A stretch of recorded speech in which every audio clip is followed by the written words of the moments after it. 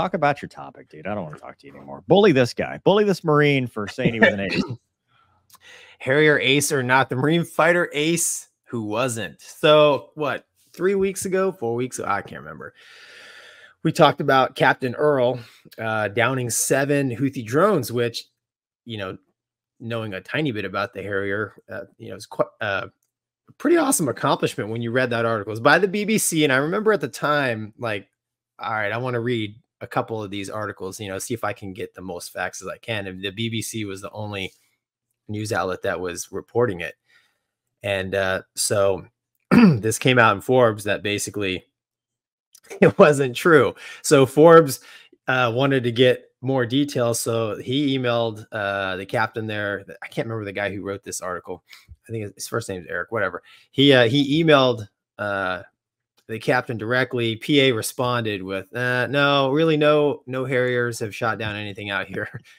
So they tried to explain it. The BBC tried to explain it as, sorry, didn't mean that. No disrespect, BBC. Yeah, there he is. Captain Earl. Yeah. So the BBC tried to explain it as well. We misunderstood some things and yada, yada, but it's pretty far-fetched if you read the original article compared to what they're trying to say now. And I come full circle back to, I have a problem with trust in the media. You know, journalism today is a little bit lacking. And like Mover and I were talking about this before, like, we're not a news podcast. No, we don't do news here. No, imagine a couple fighter pilots at the end of the day in a ready room or the squadron bar, just irreverent commentary. Yeah, we're just talking about. Is that the word, Douglas? Is that does those words make sense? That's a good word. Yeah. See. Yeah, I don't know what it means, but it probably means something not important. But yeah, but irrefutable. There you go. It's pretty refutable.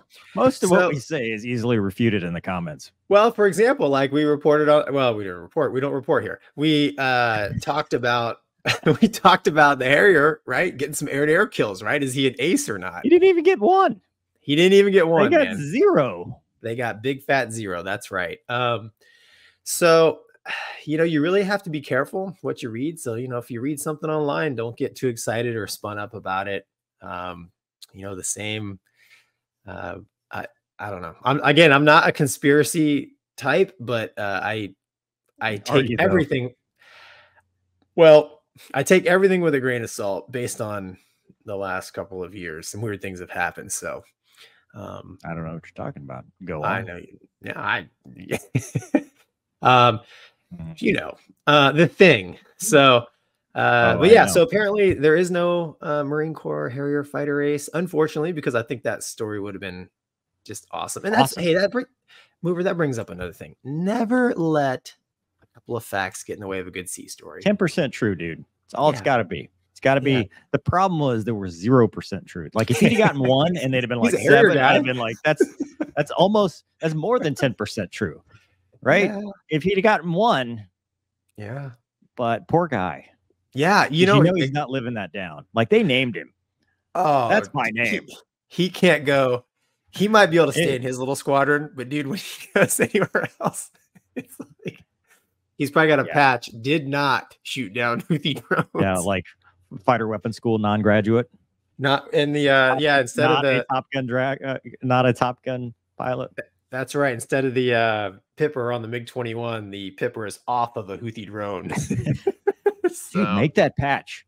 That's $1 million idea, or at least a couple hundred. If we could get him to sign it, it might be. That would be awesome. Oh, dude.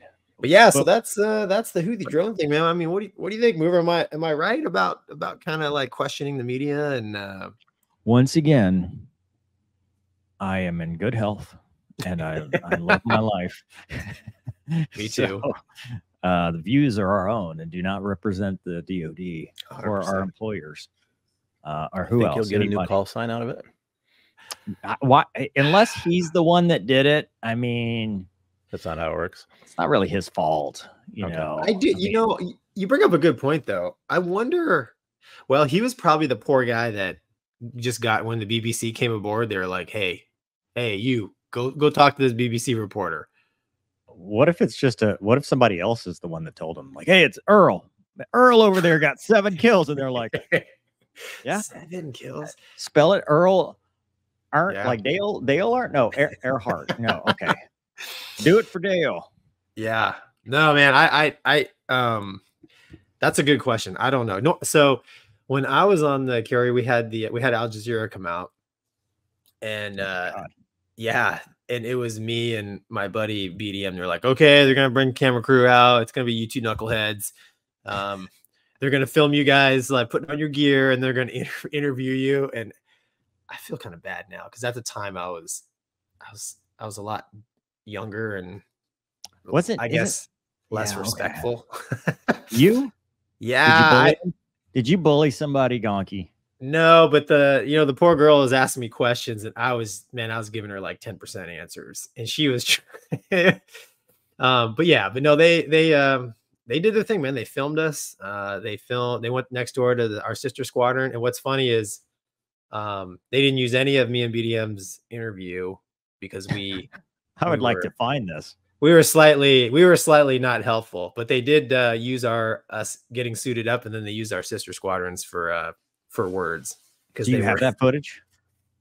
Dude, it's probably out there somewhere. Al Jazeera 2006, something like that. John C. sent us. No idea, man.